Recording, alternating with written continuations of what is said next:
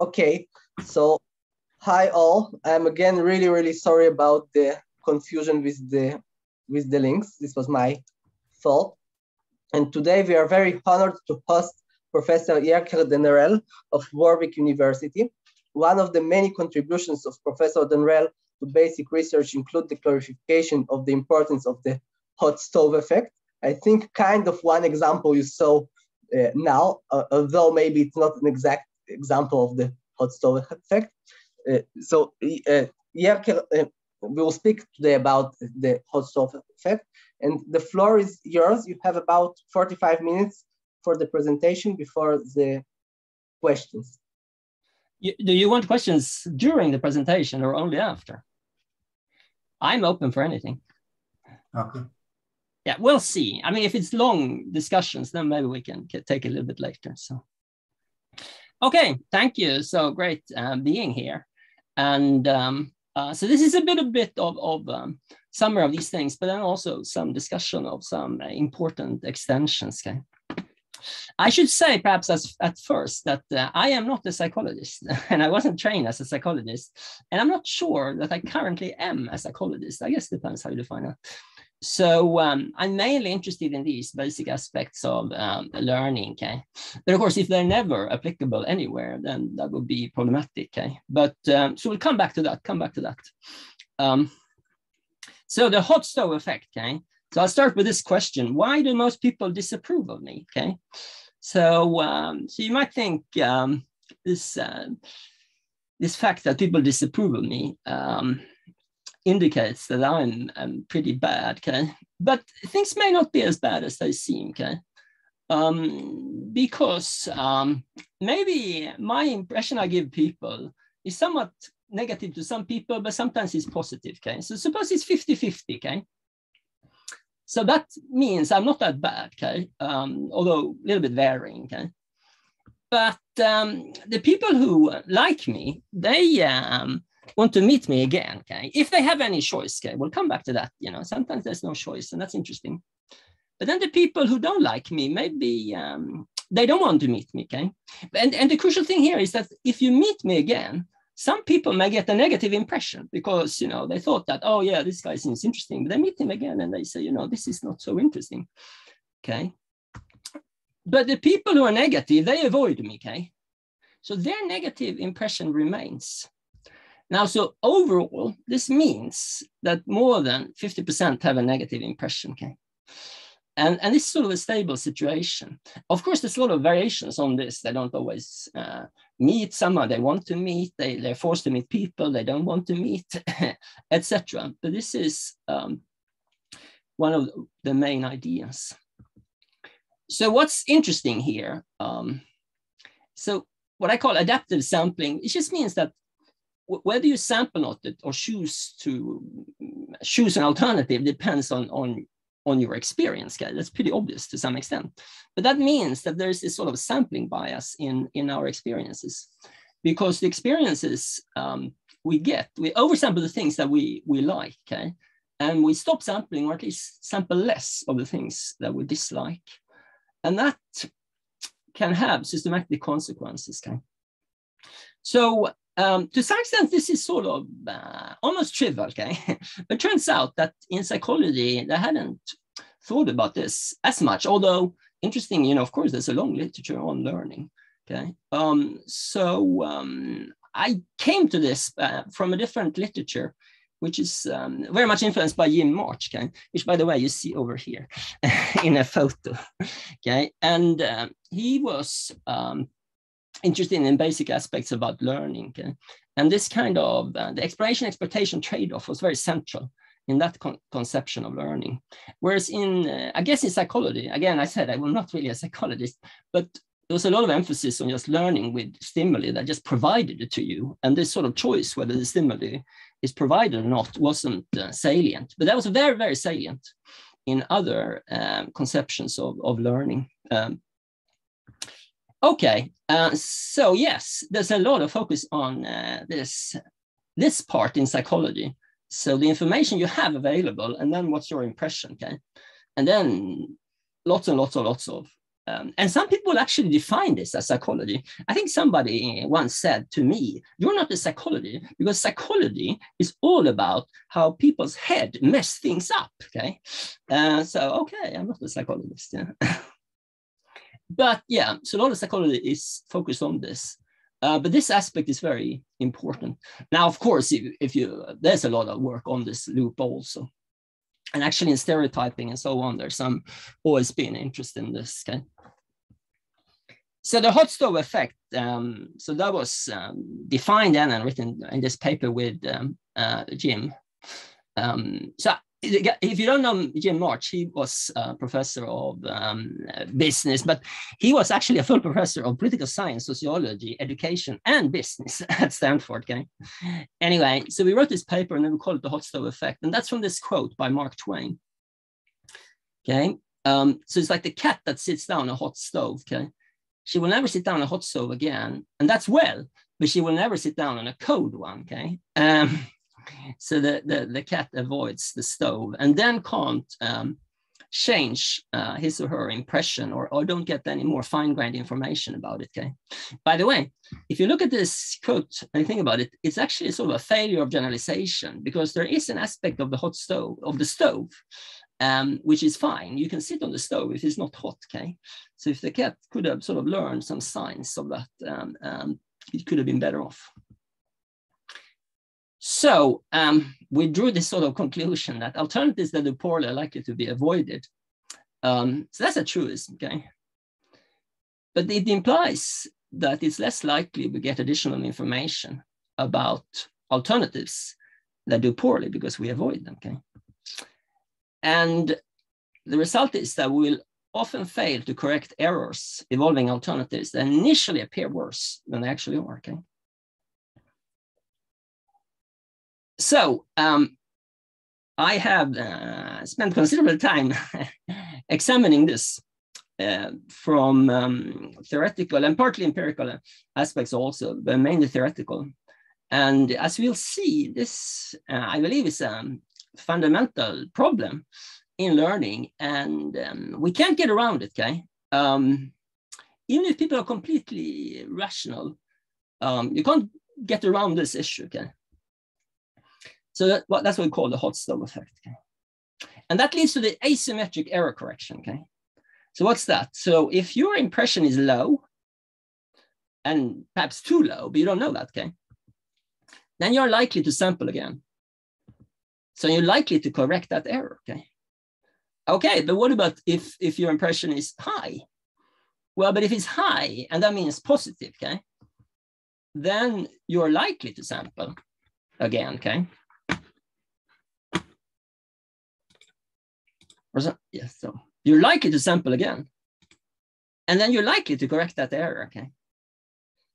So we get this asymmetry that errors of underestimation are more likely than errors of overestimation, which sounds paradoxical, but yeah, it follows directly.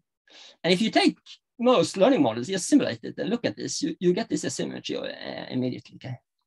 You need, not if you have one period, of course, you need to have some updating. Okay? So you can demonstrate this. So this is an interesting acute asymmetry, but does it matter? Okay. Yes, to some extent. I just want to stress, though, that the hot stove effect is not a hypothesis about human behavior. Okay. It's statistical phenomena like regression to the mean, okay? So regression to the mean can provide inspiration for a lot of ideas in also in psychology, okay? For example, Ido has this great paper from '94 about errors and basically about regression to the mean, okay? And we can explain things using this idea of regression to the mean that we thought needed much more complicated explanations, okay? So that's how I view the hot stove effect, okay? So we need to separate the sort of statistical aspect of it from any application to any domain, including psychology, okay? However, okay, past impressions do change whether we sample something or choose something. So then it does have some interesting implications. Okay. But again, I want to, yeah. So most of my own work, okay, has been about sort of general implications of this asymmetry, okay, rather than the detailed work on how people actually behave. Okay, I know about that, and I have some things to say about it, but I'm not the best source to discuss that. Okay, we'll come back to that. Okay? So let me illustrate an early illustration, which I think is really great. Okay, and they didn't refer to this hot stove effect, but they basically did this experiment that really nicely demonstrated it.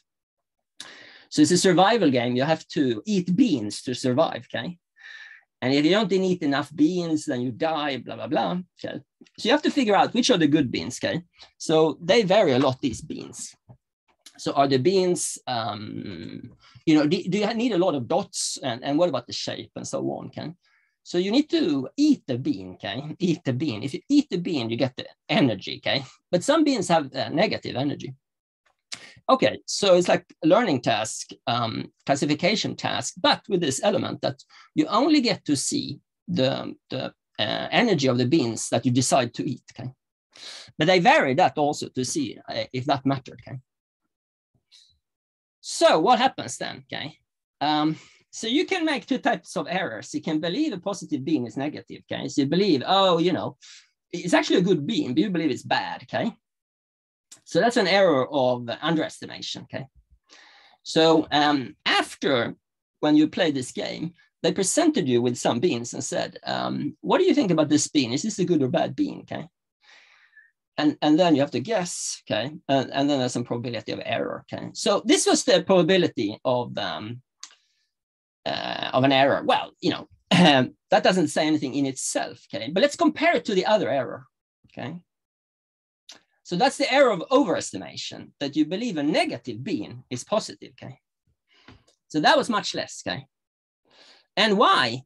Well, because if we go back to these ones, when did they happen? If you believe it's a bad bean, you avoid it and you don't correct the mistake, okay? If you believe it's a good bean, you try it and then you can find out. Okay, so then you say, well, this is sort of an asymmetry. Lots of other things could explain that, okay?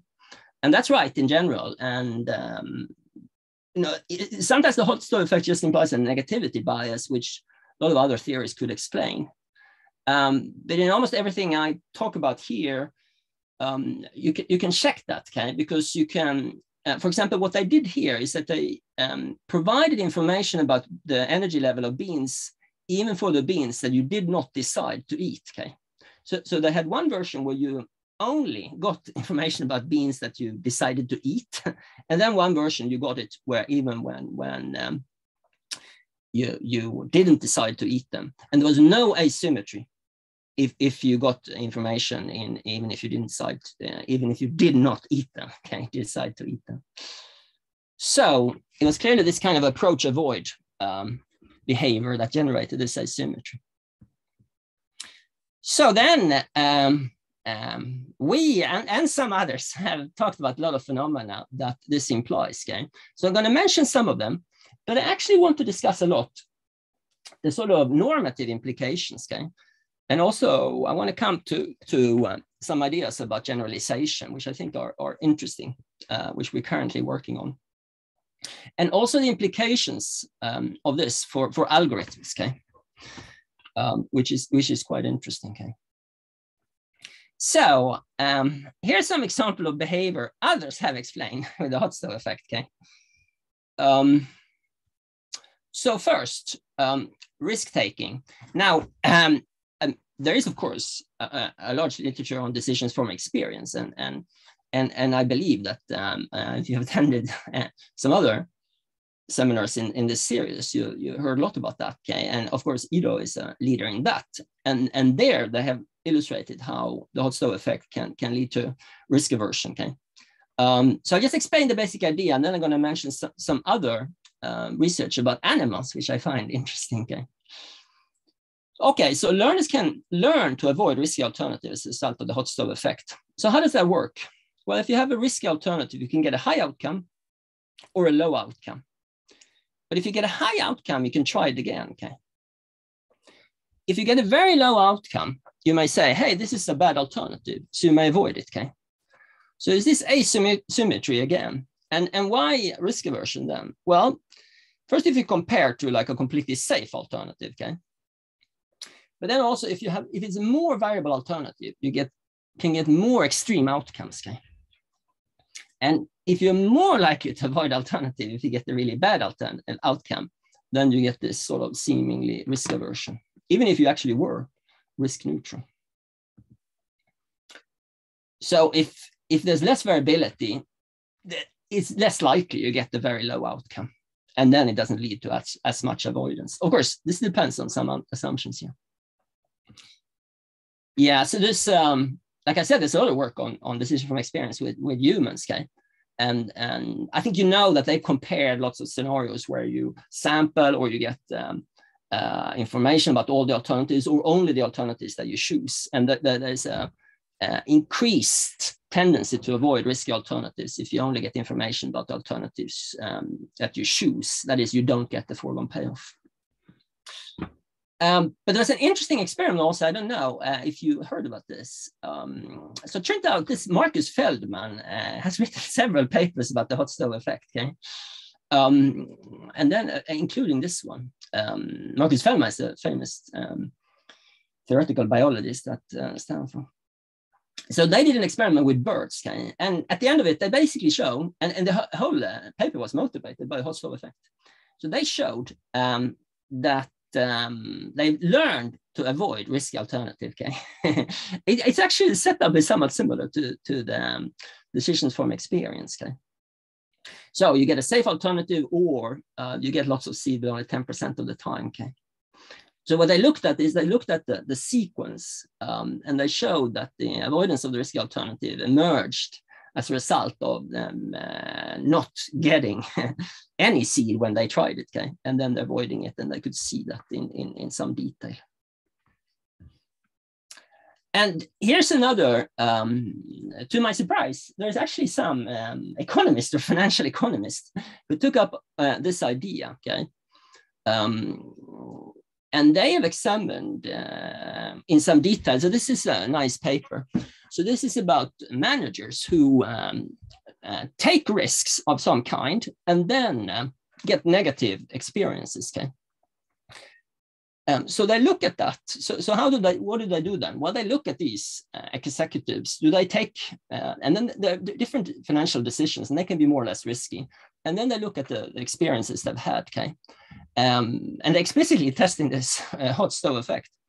And of course, it's difficult in this non-experimental setting to determine causality, but they do the typical kind of econometrics thing. They look at sort of almost random events, like, if you die and things like that, and what happens then.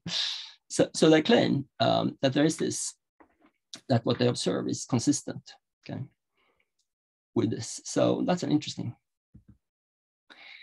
And one of the neatest is about trust, So in this 2005 paper, I didn't mention about trust, and these guys tested this, and I think this is a nice study. So a trust game. So a trust game, I give you money, Now it gets multiplied to 30. You can keep all of it, or you can give 15 back, So, well, why don't you keep all of it? It's not repeated or anything, But people tend to give back, So what they had observed, though, so this is apparently a stylized fact, is that people underestimate how trustworthy others are, in this game, So they believe people are not that trustworthy. That is, because if you don't trust the other guy, you shouldn't give any money, But actually, it's a good thing to give money because most people are trustworthy in this game, So they wonder why that was the case, And then they thought that basically avoidance, can be one reason, And here's, so basically they thought the following. that if you believe it's trustworthy, you hand over the money, you get nothing back, and the false belief can be corrected. But if you believe he's not trustworthy, you don't hand over any money, you can't observe, and the false belief not corrected. Okay. So I examine that by again looking at learning in a setting where you have to learn about trust and with or without information about foregone payoffs. That is, they examine what would happen if people did get information about if someone that they didn't trust would have trusted them, okay, would have been trustworthy. So you have to make decisions. Oh, should I give back the money? Okay, and you have to make, the other person has to make the decision whether to trust. And then you can tell them, oh, you didn't hand over any money, but if you had, that person would have given you money back, okay? So they show there was a big difference there. So it doesn't show that it's driving everything. It shows that it explains half of it, half of the bias, observed bias. Jacke? Yes? Quick question. So you said this game was not repeated, so what is there to learn from? I'm not sure. Yeah, so it's not repeated with the same person, but it's repeated with the population. Okay, so it's not repeated with the same person because otherwise it's a repeated game, and then yeah.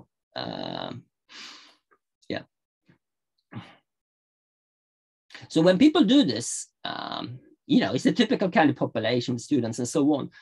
So actually, most of the time you can trust people. So if you give them money, you get the money back. Okay, so it's a good idea, but most people don't really believe that. Okay. Or they believe 50-50, and the truth is 80%. Okay. Yeah. So if people are forced to trust others, they become less cynical. Okay. So in real life, you only find out if you trust someone. Okay. But in the experiment, they tried this, and then people started to trust others quite a lot more. Okay. So that was. By the way, there's an interesting extension of this, which is the following: that even if you don't trust someone, you may still transact with them, but you may implement incentives, okay, in such a way, or contracts in such a way that if the other party tries to cheat, it's very costly. Okay, so as a result, the other party doesn't cheat. Okay. But then you don't know if those incentives and contracts would have been necessary, okay? And then you can't interpret the behavior, okay, in the same way, because basically you structure the situation in such a way that it would be extremely costly for the other person so that's another, and that's a little bit more sophisticated. You're changing the setting in such a way that the information you get the information, but that information doesn't allow you to infer something about the trait of this individual. Okay, so I want to ask a little bit, when and why does this occur, okay? And of course, it doesn't always occur. So I want to say a few things. It's not super technical, okay? But these are just illustrations, okay? So let's think about the extremely simple setup. In period 1, you observe a payoff, okay? And it's drawn from this distribution with expected value U. Now in period 2, you may observe another payoff, okay? So you sample this alternative and you sample it with this probability, okay? So what this is a function, this h, x, y, that's a function of the first period's payoff, okay? Now, let's just look at the average of both the payoffs, okay? Now, if you don't sample in period 2, you only have the first one. So then the average is just the first period payoff, okay? But, okay. So the theorem is that the expected value of this average, okay, is less than U whenever this is a strictly increasing function. So why is that, okay? Well, that's exactly when you tend to sample something that you believe is good, okay? And you avoid sampling something. So let's try to understand why this occurs, okay? So clearly, if the initial payoff are low, and this is an increasing function, that is, you're less likely to sample than if x1 is low, okay? Okay, and then You don't get any form of information, so your belief stays low, okay? That's fine. If the initial payoff is high, okay, well, but then you're likely to sample, okay? But then you get another payoff, okay? Okay, so this, I mean, we haven't completely explained it now, because now we're saying, yeah, you know, there's a low payoff, and sometimes you only have that one, but sometimes you have a high payoff, okay? So how come we get this bias overall, okay? So let's explain that a little bit more. So imagine the payoffs can only be +1 or -1, okay? Okay, and suppose you get -1, and suppose you don't take another sample then, okay? So then the only payoff you have is -1, fine. Now, alternative, you get +1, and suppose you do take another sample, so you get, now you have 2 payoffs, okay? Now the average is 1, what you got first, plus the new payoff, okay? And suppose we take the average of that, okay, as our belief or something. Now, what's the expected value? Well, this is 1, we know that, okay? The expected value of this is the expected value. We assume to be u, okay? And suppose that's 0 to make it simple here, okay? Then it goes away. So it's at half, okay? Now, of course, if you have -1 here and a half, okay, and these are equally likely, then of course we get the negativity bias, because, you know, and if you compute that, obviously we get that. But what's the true, what's the deep explanation here? The explanation is really the following, okay? You see here, if we have -1, that gets the full weight, okay? That's our belief now. But if we have +1, we get another observation, okay?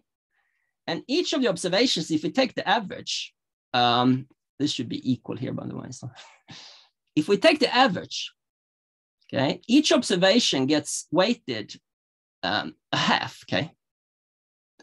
So a high payoff will be likely combined with another payoff, okay? And if we take the average, the high payoff will be diluted, okay?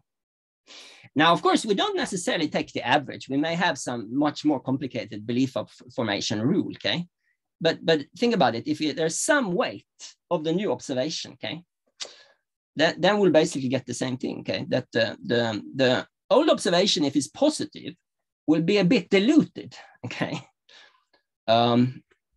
So that's why it occurs, okay? And having said that, we can actually generalize it. So recently, I demonstrated this, that, you know, this doesn't require that we stop sampling, okay? So here in this setup, either you sample or you don't, okay? And if you sample, take 1 sample, okay? But actually, we don't need that. So suppose in period 1, you get K payoffs, okay? But in period 2, you do take samples, okay? And always more than 0, okay? But the number of samples you take depend on the on your initial belief, okay? So imagine you have to select like PhD students from different places, okay? So you believe, oh, place A is much better, okay? But then they decided to go somewhere else and so on. So then you still have to take some from place B, okay? But maybe you try to take as many you can from place A, but you get some from place B, okay, still. So you sample from place B, even though you think it's not as good, but your sample size is not as large, okay? And then we get the same. We get the same, okay? So when this number of samples you take depends on your belief on that, okay? In a positive way, so you take more samples if you believe it's good, then we get this negativity bias. And, you know, we always get the opposite if you have the other dependence.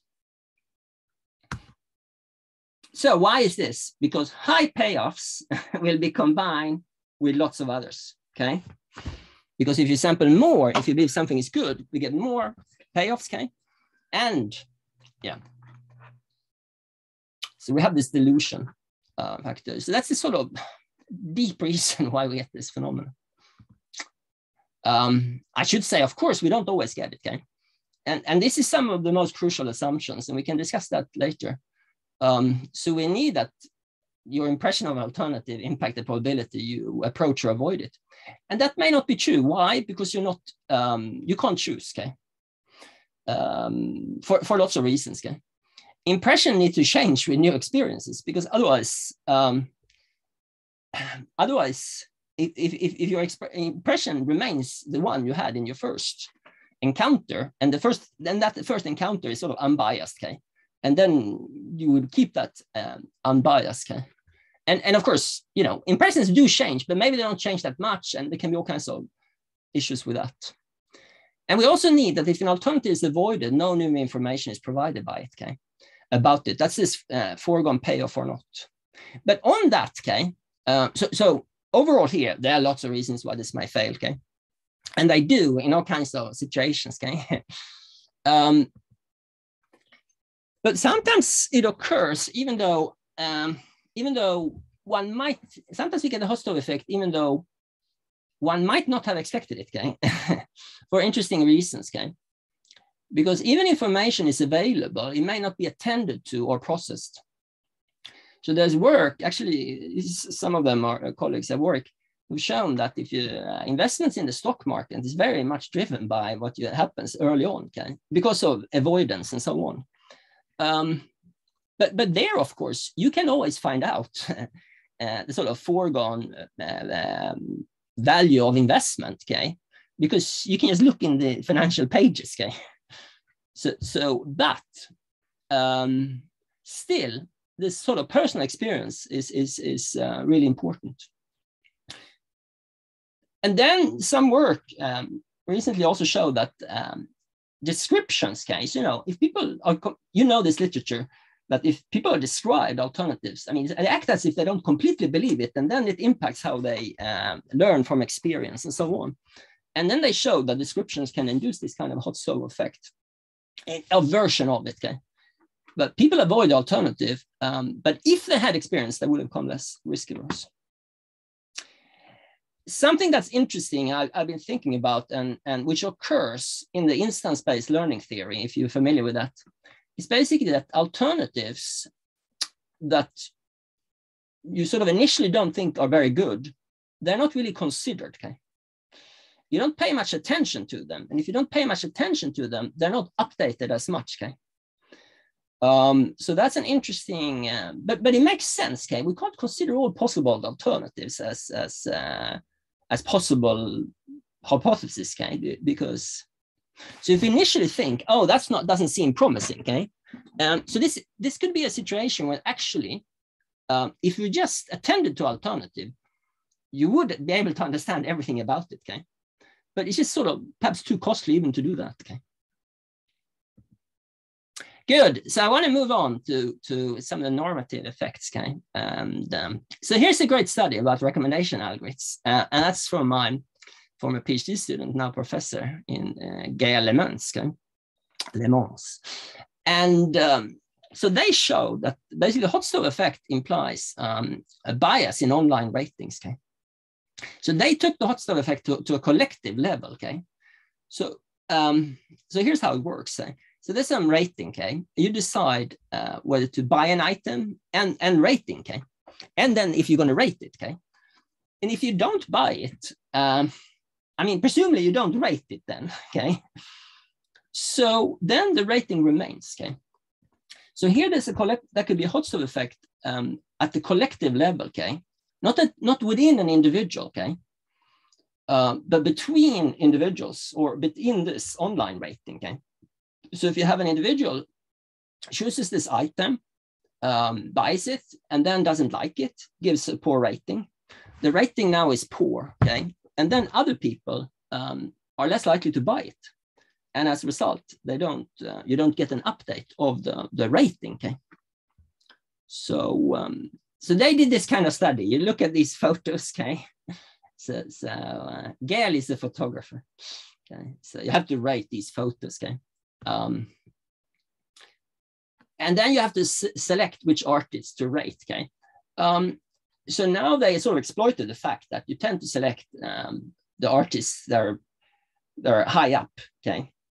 You don't scroll down enormously to sometimes people scroll down to the end, okay? But they tend to select these artists, okay? So, so in some conditions, they put the artists that were most highly rated at the top, okay? Like in many, and they also told people about this. But in some conditions, they actually took the artists that were rated most poorly and put them at the top, okay? Okay, so what happened then? So basically got this negativity bias. If the items with high ratings were shown at the top of the page, okay? So basically what happens then is that if you get a high rating, okay, then you're shown at the top, okay, people look at that, okay, and then they can buy those things. But if they have a low rating, okay, they're not displayed very prominently. So as a result, you're likely, that rating is likely to stick, okay? And that's why we get this negativity bias. So, because here the loop is a poor rating, then you get displayed less prominently, okay? And as a result, it's less likely that others will buy this product or rate these photographs, okay? So basically, and they could see exactly this happening in that sequence and so on, okay? But they could also change it, okay? Yeah, so that's just what I explained. They could have the low rating shown at the top, okay? And now we get the opposite dynamic, okay? Because if you rate it highly, okay, now you're going to be displayed less prominently, okay? But if you rate it poorly, you're going to be displayed prominently. And because people tend to pick the stuff on the top, okay, there was more tendency, and I showed that, there was a higher tendency to sample the ones at the top of the page. And if they're the low ratings at the top of the page, okay, then they sample them, okay? And then it means that if you believe something, so if someone rated something poorly, now it's displayed at the top. So other people will come and look at it, okay? And then because, you know, it's unlikely, perhaps it wasn't that bad, okay? So then it will go up, okay? So then we get opposite, negative, an optimistic bias, okay? Good, yeah, that's just... Okay, so let's come to this now. So will superior algorithms eliminate this hot stove effect, okay? So let me make this step by step, okay? So let's consider this problem. We have 10 periods. You choose whether to sample an uncertain alternative or avoid it, okay? Now the outcome of the uncertain alternative is +1 with probability Q and -1 otherwise. If you avoid it, you get 0, okay? Okay, so that's the choice. You don't know Q, okay? Let's say first that you calculate the average, okay? And suppose the probability sampling depends on the average. So if you believe the average, well, the average proportion of successes, okay? So that's +1, okay? So if you have an average above 0.5, then the probability of sampling is 0.8, okay? So this is just an illustration. What happens then? Okay, so you're with me. You just compute this average. What's the proportion of +1s, okay? And your sampling depends on that. Okay, now this success probability is drawn from a uniform distribution, okay? So the average is 0.5, and they're 50% below 0.5 and 50% above 0.5. So 50% of the case, the uncertain alternative is better than the safe one, okay? Because its expected value is above 0.5 or above 0. So this is what happens, okay? Most learners believe that the uncertain alternative has a low success probability. So this is the estimate at the end of period 10. That's just the average. That's just the average of the portion of times we have seen the +1, okay? Of the in the when we chose the uncertain alternative. Okay, fine, okay. And as I said, we can show this, and actually we cannot just show this about the expected value. We can show this whole thing about the probability being below and so on, okay? Probability that you believe it's bigger than that is less than 0.5. And well, anyway, okay. But then you say this learning rule is not very smart, okay? Because if I happen to observe, if I try it once, okay, and I observe a failure, okay, then this rule means that I'm never going to try it again, or I'm going to try it with really low probability, okay? 0.2, okay? So isn't this belief rule pretty stupid, okay? If I just observe one failure, I shouldn't estimate the success probability to be 0, okay? So I should take sample size into account, okay? Okay, so let's do that. So let's be Bayesian, okay? So now we do the same thing, but we're Bayesian, okay? So what does it mean? It means that we have a prior, okay? And the prior is this uniform that we're drawing it from. And then we update the success probability based on the successes, but the sampling is exactly the same as before, okay? So now we have a Bayesian learner, but sampling works the same as before. What happens? Well, basically the same thing, okay? 52% below and 41% above. Now they don't add up to 100 because sometimes you're exactly at 0.5, okay? So we still get this negativity bias, okay? But there's one more thing that we need to think about, okay? Is it sensible to avoid the uncertain alternative after one failure, okay? So actually these two rules, the learning rules, weren't so different, okay? In one case, if you got a failure, you estimated the success proportion to be 0, which is perhaps stupid, but you avoided it, I mean, or you sampled it in probability 0.2. But the Bayesian rule is sort of similar, okay? I mean, actually after one failure, your estimated would be 0.33, but you still sort of only sampled it with 20%, okay? So maybe, isn't this behavior myopic? Shouldn't the learner explore, okay, the uncertain alternative? Yes, because, you know, if you just observe one failure, okay, even if you believe now that the success probability is below 0.5, shouldn't you take one more sample to check, okay? And of course, that's a smart thing to do, and recommendation algorithms actually sometimes do this. But the hot stove effect occurs nevertheless, okay? So we have the same setup, okay? We have the Bayesian learner, but the sampling now is the sampling plan that is optimal, okay?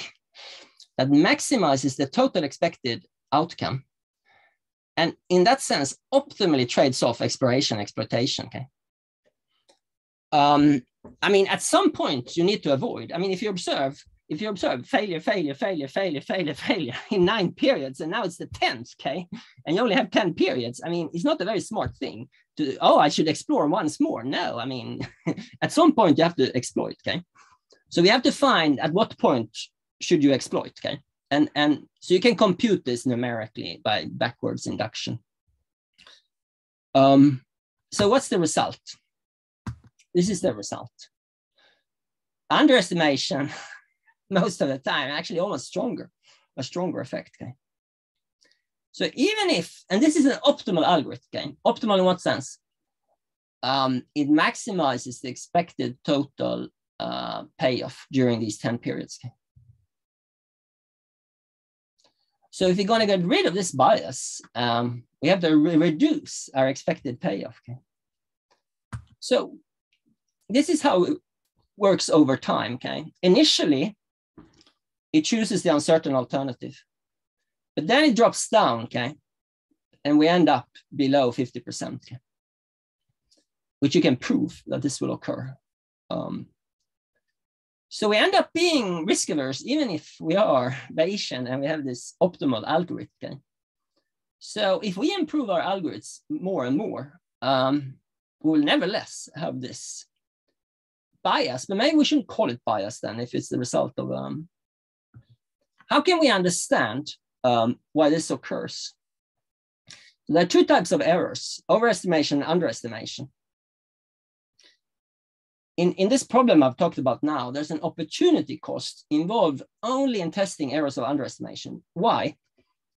Because if you believe something is great, okay, you don't know, of course, if it's an error of overestimation or underestimation, but if you believe an alternative is great, okay, you want to choose it because you believe it's good, and you may want to choose it because you want to explore it, okay? But if you believe an alternative is bad, the only reason why you choose it is because of exploration, okay? So there is this bias built in, okay? It's costly to test these errors of possible underestimation, I should say, okay?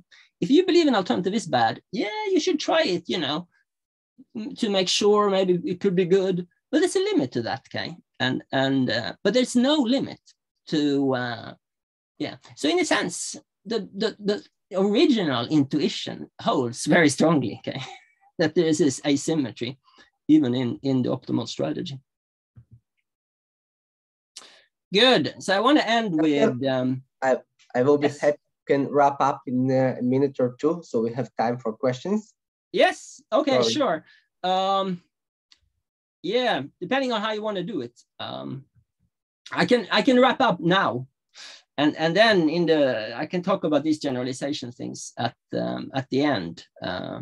Yeah. If it's fine with you, I think it will be a good idea. Oh, okay. Let's do that now. So. Okay, let me say something then at the end.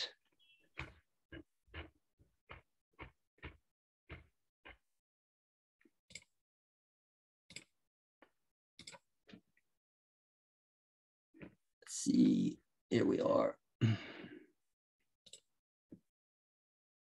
So, yeah. So this has important normative consequences, and we can discuss that. I mean, what can really do about this, okay? Because it has interesting implications and problematic implications for evaluation of people, okay? So most people disapprove of me, okay? So I just want to leave you with this. But the moral of the story is that the people who approve of me are more likely to be correct than the people who disapprove of me, okay? So that is at least a good thing.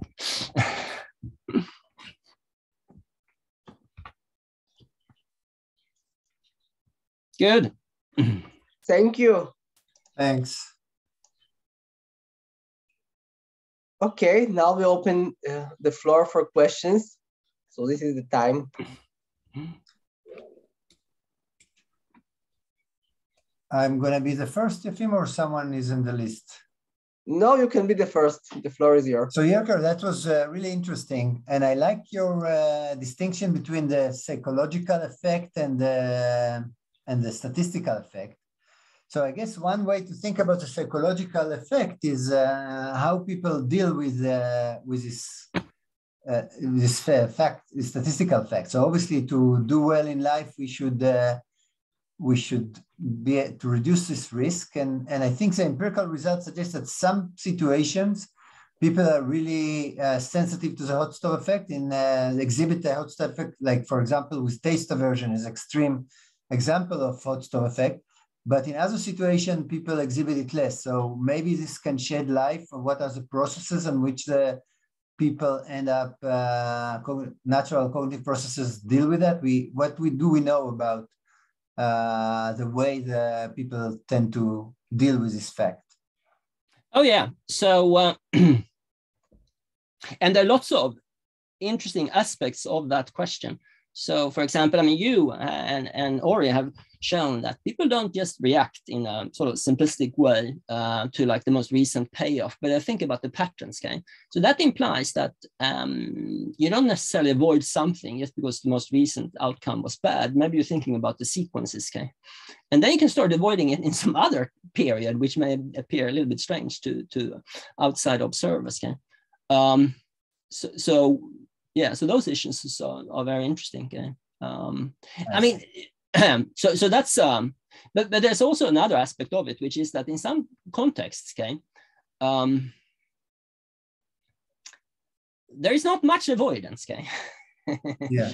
And then that's not so clear. Okay, I remember early on, I tried to fit a bunch of these models because I thought it was cool because I had I had like analytical solutions to some of these things. Okay, and then I thought I would fit that to this sort of competition data and so on, but they didn't work very well. Okay. And the reason I realized is because there isn't not much avoidance. Okay. Now, maybe this kind of idea about the sequences and so on can help explain that. Okay. But I think there are two reasons why there is not much avoidance. Okay. So one is, well, three perhaps. Okay. So the first one is sometimes in these games, people are just playing along. Okay. And they find it a little bit boring and so on. So there's sort of a possible artifact or the setting and whatever, okay? Which is maybe less interesting, okay? The other one is due to a variety of psychological processes, people are not reacting to this bad stuff as much as you would think they do, okay? And understanding that is an interesting issue, okay? When they do that, and you mentioned the aversion and so on. But then I think there's an alternative, which almost rational explanation, which is that I think in some settings, people are smarter than our models, okay? And start to realize that, oh, things are alternating in a certain way, okay? And then they think about it in a different way. So, yeah. I don't know where it leaves us, though. I'm a little bit, need to explore different kind of stimuli, perhaps, and see how people react in those cases. We know that Gail knows more about this, but we know that the reactions are stronger if you have continuous stimuli. So Gail has done a lot of, I didn't talk about some of his work, but he's done a lot of experiments where people, if you have basically bandit type of settings, okay, and if you have continuous distributions, there's much stronger reactions, okay. It's maybe because people in binary things are looking for patterns and formulate all kinds of ideas about it that they may or may not do, okay. I see. But our models of it may be very simplistic also, like just sort of see something, change your belief about that in an extremely simple way. So, yeah. Yeah. Okay, so you convinced me that, so this is really a really interesting open question to try to understand the magnitude of this effect in different settings. Yeah. So there are really many open questions there. Thanks. Yeah. Konstantinos, the floor is yours. Hi. Hi. Thank you very much. This was a fascinating talk. I did not know about the hot stove effect, and I think it's really eye-opening in many ways. And while you were talking, especially in regards to the trust experiments, I was thinking of the saying, "Trick me once, shame on you. Trick me twice, shame on me." And I was thinking that it might be related to this kind of avoidance that we have towards risk evolutionarily, when it's more risky to have a miss than having a false alarm. And I wonder if error management theory might have something to add to your models and your explanations. And if you could actually control the frame of the experiment and frame it as a potential gain or as a potential loss, and see if there's the asymmetry reverses. Yeah, no, I mean, that's very interesting, yeah. So they have, I don't really know what error management theory is, but this kind of different framing, yes. That's quite important, okay?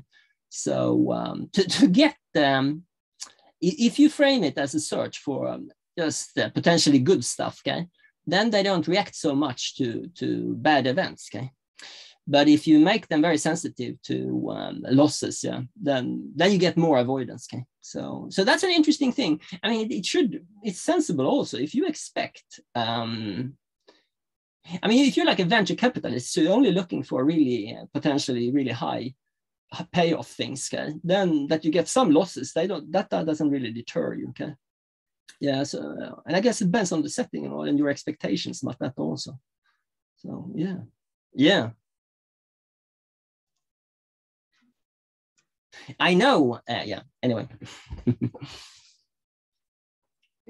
Amir is asking, how do you reconcile this effect with the context such as people buying lottery tickets, despite the fact that often they lose money? Yeah, obviously, you know, well, it'd be interesting to see a study, okay? But obviously this doesn't explain everything, okay? And people have all kinds of beliefs, okay? So in that context, I mean, is that the learning setup, okay? When they're mainly learning about the value of I'm not sure. So here, yeah, it has to be, I mean, it's interesting to think about it, you know, if you buy a lottery ticket, okay, and you don't win, do you change your assessment of whether you will win, okay, or of the lottery, okay? In many cases, you wouldn't, okay? But maybe in some cases, and maybe some people would, okay? So it's interesting relating to the stock market, okay? So the stock market, if you do poorly, then you sort of avoid it, okay? And, but then there is information, nevertheless. You could see what you could have gained and so on. But maybe people believe, and maybe they have some justification, or I'm not sure it exists, that their own choices, there's something magical about that. So if they were poor about it, then, so if they, you see what I'm saying? So, and maybe people can believe that about lotteries also. So if you choose lottery, and if you don't, that shows that you're not good at lotteries, okay? I'm sure there are people who believe that, okay? And if we look at those people, I think we would get this kind of effect, okay? You know, you get it with the stock market, even though in some sense there shouldn't be an effect. Yeah, I mean, it's an interesting question.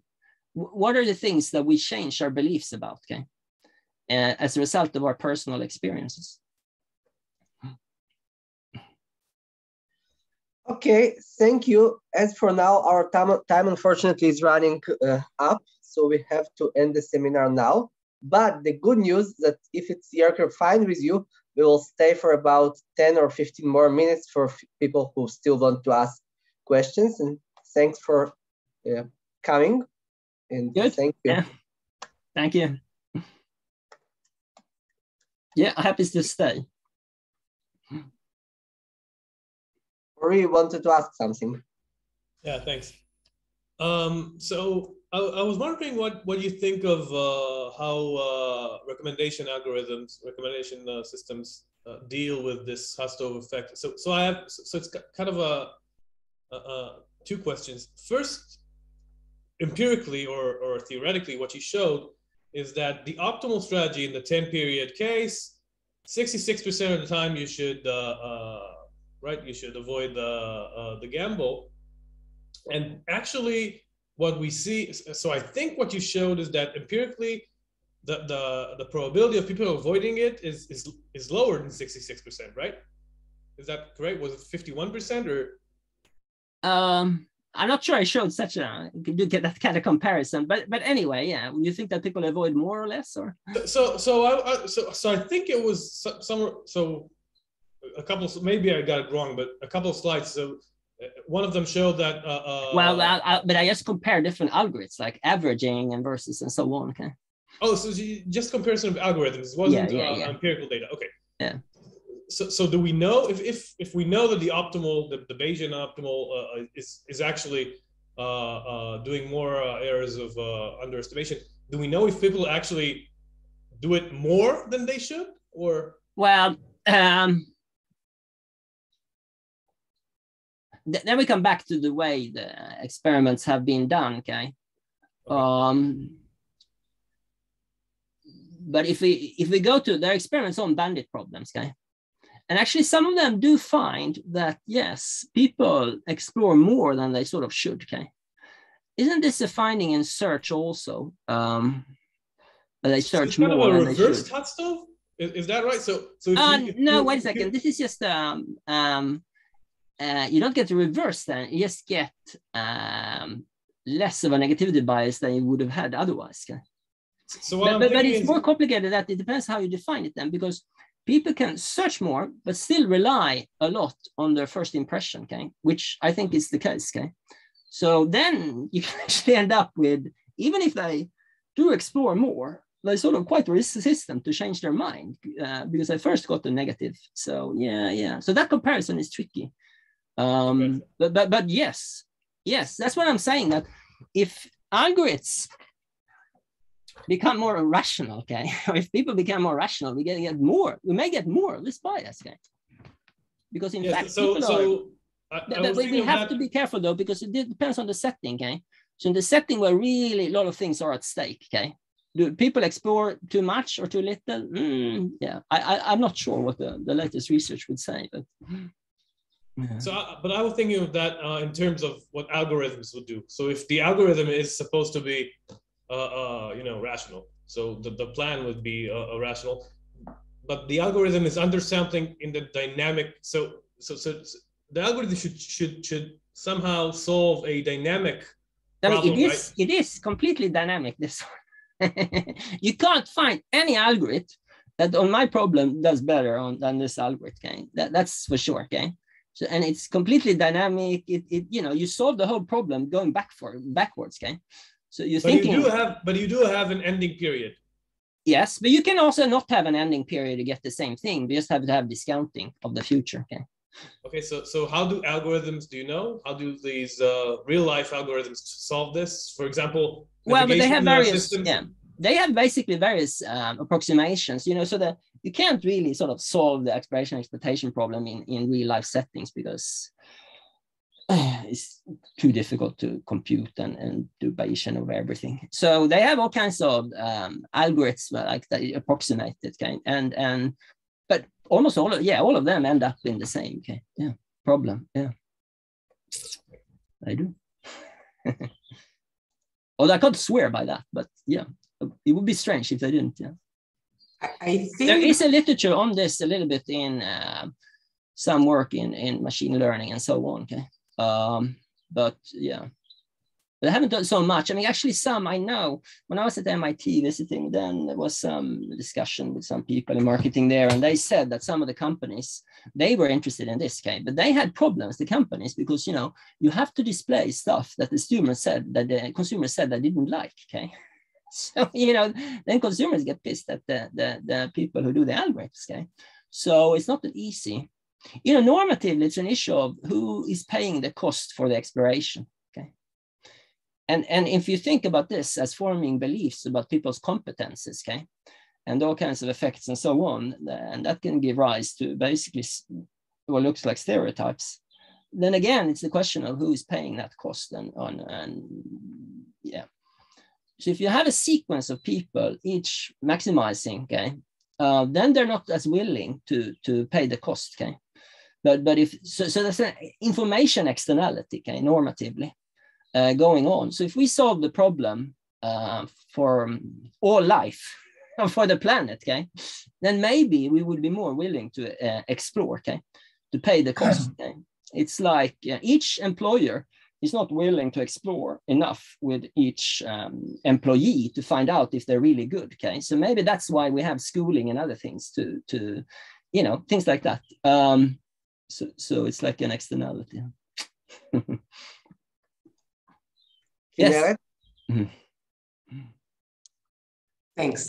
I just wanted to ask, so when you have a bad outcome, let's say impression, so you meet someone and you have a bad experience, it's not only this person. He is related to a group of people. He is related to the place or a country or I don't know, he wears some kind of clothes or other things that you can generate. So how can we model?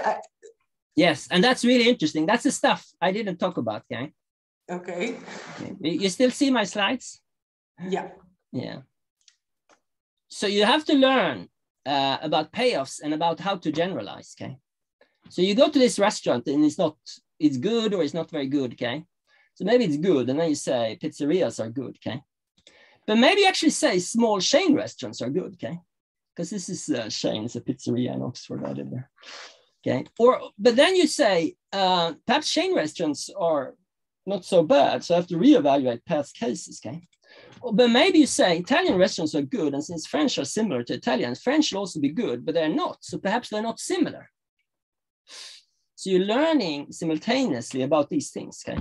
So that's, and even the cat in the hot stove, it was more sophisticated than we have been, because, you know, the cat was thinking about, you know, but we had the stove and the cold and the hot stove and so on. So can you learn? You really have to learn how to generalize at the same time, okay? I mean, there's no learning without learning how to generalize. And we are assuming that you have to have one fixed. So how can we think about it?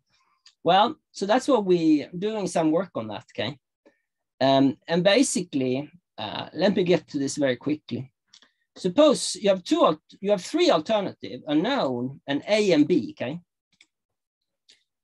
And to analyze this extremely simplistically, we're looking at the case where either these probabilities, success probability, are the same or they're independent, okay?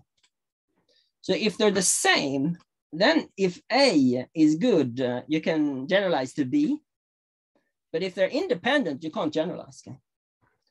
So you have to learn simultaneously about, And we do that in again, a completely Bayesian game. I mean, we can do this non-Bayesian, but it's almost easier to think about it, okay? And what do we get, okay? If you believe someone is bad, you think they're similar, okay?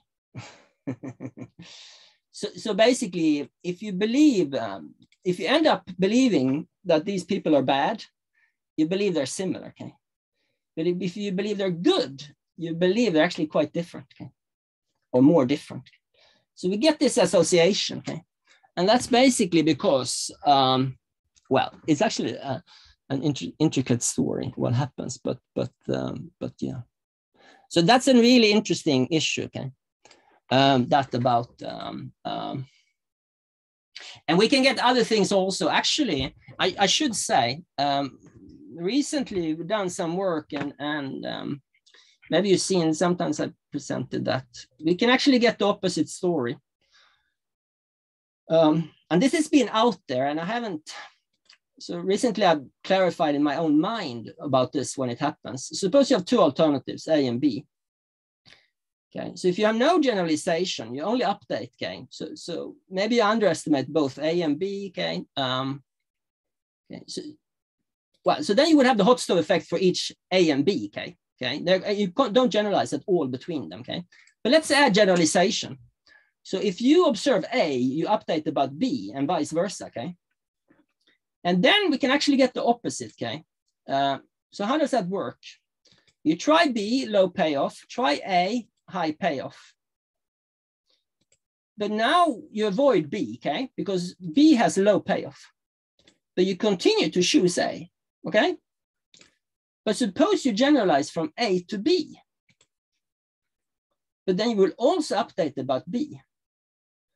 And if you get high payoffs from A, you'll start becoming more positive about B, okay? And actually, this may result in the reversal, okay? You can actually end up being, overestimating the alternatives. So we can show that happens if you have an exemplar learning model, okay? So extremely simplistically here, you observe a signal, okay? And then you have a new object, okay? You have to estimate the outcome, and you do that in this kind of similarity weighted way. It just depends on the distance then, okay? Well, the inverse of distance, I should say. So basically, if you observe a signal here, you say, oh, they are close by, so I estimate something close by, okay, in the outcome. If you do that, what happens, okay? You start out like this, okay? You explore some objects here, okay? Okay, and then you say, well, these are the ones with high signal, that are the good ones, okay? And then you decide, I'm only going to accept these ones, okay? Okay, so now you keep accepting these ones. You don't accept anything here, let's say, okay? Now you're going to get more and more, okay, objects here, okay? So it turns out a very large class of exemplar models will then, will continue to generalize, okay? And they have a feature, which basically means that the more exemplars you get, the more weight you put on those, okay? So in the end, you're just going to keep on generalizing from these good stuff. So eventually you may get to the optimal threshold, but that is not stable because you're hardly getting any signals here, okay? You're getting most of them here, and they tend to be pretty good. And as a result, you will actually end up with a threshold below the optimal, okay? So you're being too lenient, okay? And so this happens. You can actually get, unless you decide that this threshold is so low that you don't sample anything, okay? So yeah, there's interesting interactions between these, okay? But then you might say, well, that's because this algorithm is a bit stupid, okay? It should realize that you shouldn't generalize, okay? Well, okay, should you and shouldn't you? That's why we also want to analyze this case where you like learn about the similarity, okay? But yeah, so it's a bit, how to think about this is not easy, okay? But yeah. Thanks a lot. So that's a really interesting issue, okay? You know that if you learn about the value of an object and you learn about the similarity of an object between each other at the same time, then all kinds of interesting things happen. In the following sense that, for example, this formula, that will have to break down, okay? This is based on, Gilboa and these guys who have this case-based decision theory. They have a discussion about this. It's very interesting, okay? So basically, they have basically a theorem which says that this kind of representation cannot hold or assumes that you don't learn the similarity function at the same time as the sort of values of the objects, okay? That's sort of a proof for this, which is very interesting. So yeah, so this thing that you learn about similarity at the same time as the values is very interesting, okay? But how to think about it without, opening up too many cans of worms. and I guess it also depends if you have like different dimensions or something. Yeah. It depends if you are in a different exploratory phases for each dimension, right? Because yeah. If there and is how to think about it, it's very difficult to think about this partly because, what's the sort of original set of dimensions? I mean, yeah. But we can do simple things like, and maybe. Okay, I'm afraid our time is running out. You also answered the Peter's question about discrimination or prejudice. Yeah, sorry, I didn't see the chat. Yeah. Oh, yeah. Well, that's been an important issue in my. That's how I started thinking about these issues, by the way. In one. Thank you very much. It was very interesting talk. And we learned a lot. Thank you. Thanks a lot. So you shouldn't come to my next talk then. What? You shouldn't come to my next talk then. We'll consider it. We'll come. Maybe it's not as interesting. More. If we didn't listen well, and the people who didn't like it may come to my next talk. Yeah. Okay, guys. Thanks very much. Good. Thank you. Thanks. Bye. Thanks. Bye. Bye. Yeah, I'm interested if anybody has some, thought or insights about this. I'm always interested. So send that along. Okay. Sure, and we also will post your video, so those who have not come will not have the hot stove effect and will listen to it on YouTube. You're going to force them to listen to it. Yeah, definitely. Good. Bye. Bye.